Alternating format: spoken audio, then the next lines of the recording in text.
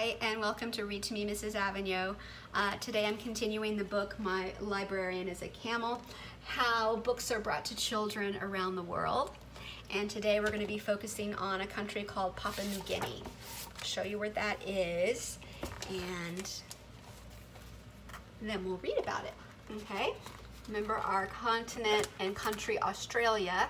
Well, Papua New Guinea is right above Australia in the red. Okay, and if we look at our locator map, which just makes a size of the world bigger so you can see it better, we'll see there's Australia and there is Papua New Guinea. And guess what country's right next to that? That would be Indonesia. Okay, and there's the Papua New Guinea flag. And what can we learn about Papua New Guinea? It is called the independent state of Papua New Guinea. The capital is Port Moresby, and the estimated population is 5 million people. Papua New Guinea lies in the Pacific Ocean. It consists of around 800 islands just north of Australia and east of Indonesia. The terrain is rugged with deep valleys and gorges. Most of the country is covered by tropical rainforest. Although the official language is English, over 700 other languages are spoken. Okay. All right, in Papua New Guinea, no roads lead to remote jungle hamlets or to the schools that serve them. Volunteers from Hope Worldwide, a non-profit charitable organization based in Philadelphia, are committed to bringing books to people in this area of Papua New Guinea. They begin their journey in a 4x4 truck on a road cut into the steep hillside. After a long, bumpy ride, they eventually come to a village called Mogiagi, which means up and down road. A perfect description for the surrounding landscape. At Mogiagi, students and their teacher file out of the school to greet the volunteers. They are all excited about receiving a new supply of books.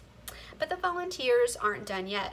They still have to reach a further destination deeper into the jungle, the village of Amia. They ford a river in their truck and drive until they can go no farther. Then they unload the boxes of books and take them to the small village in the highlands.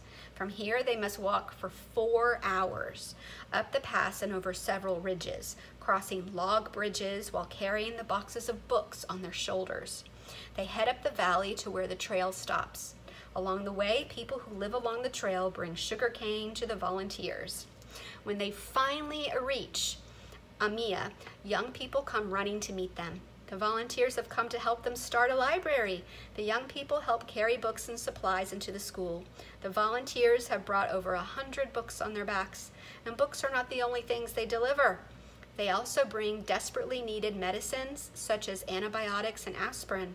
The people of Amia gratefully read their books and look forward to the next supply. Wow, so it sounds like it's not easy to get books to these smaller areas in the rainforest.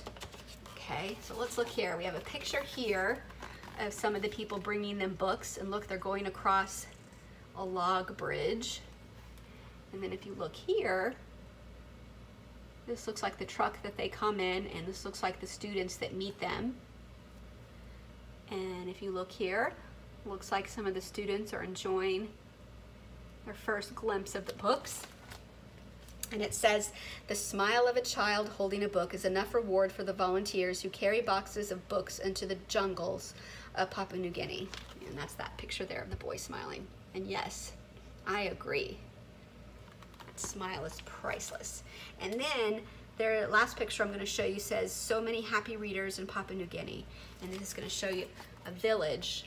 And look at all the books that the children got in this village.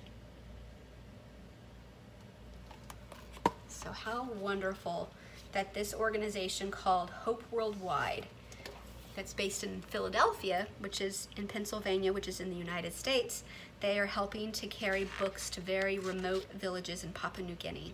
All right, stay tuned. We're going to be reading about Peru next. Bye.